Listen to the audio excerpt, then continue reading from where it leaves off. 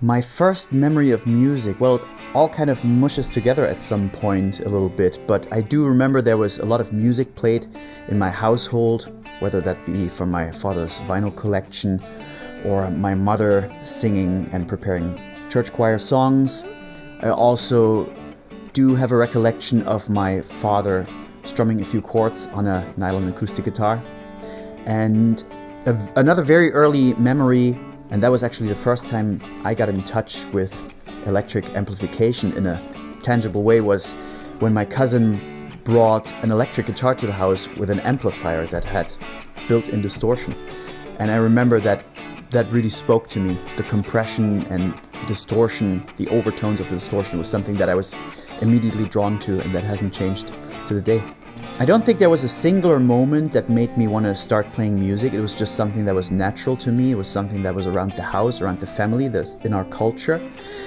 And picking up an instrument was just something that would naturally occur, and I could express myself through it. I could make friends with it through it, and it is something that, yeah, that was just shaping my path through life all the way throughout. My favorite band early on was probably the Rolling Stones.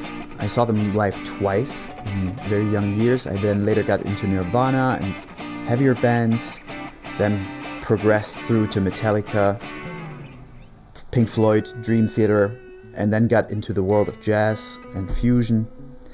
Yeah, I think that's my progression through the genres of music. Also, I'm a big lover of classical music.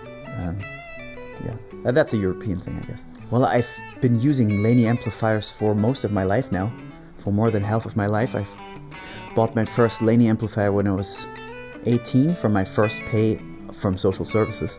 That was fun. Picked it up through eBay from somebody, and was always drawn to the thick, creamy, compressed distortion that was cutting but warm, thick but transparent.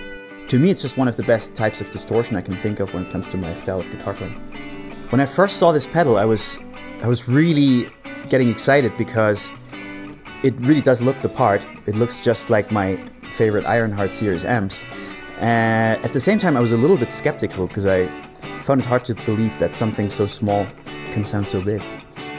So the way I use this pedal varies greatly on the types of gigs that I play, the types of sessions that come up, etc. So there's many use cases for this, which is probably one of my favorite things about it.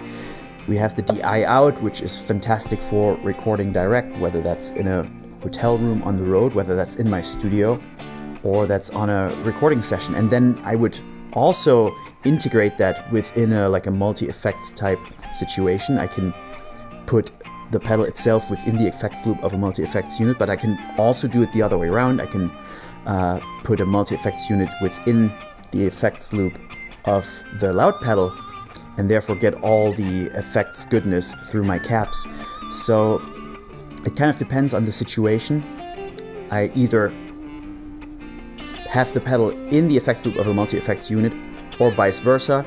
And if I want to have the ultimate flexibility when it comes to those things, I just go 4-cable method. But it also sounds really good just going straight DI out or straight into a loudspeaker with no bells and whistles. It sounds fantastic doing just that. It doesn't always need to be the big setup. The channel I use by far the most, which is possibly 95% of the time, if not more, is channel 2, because channel 2 in itself is extremely versatile. So, for example, I would run a volume pedal in front of the input, or I use the volume control of my guitar to dial that way down, turn off the boost, and I have a really spanky, clean, yet still compressed tone. I crank up the volume on the guitar or on the foot pedal, I have a mid-gain sound, and then I hit the boost and it's all out shred goodness. So that's all within channel 2. And I go to channel 1 if I want something that is super pristine and uncompressed clean, almost like a warmed up DI signal. If you've never experienced a loud pedal, I urge you to check one out, plug it in, and have your mind blown.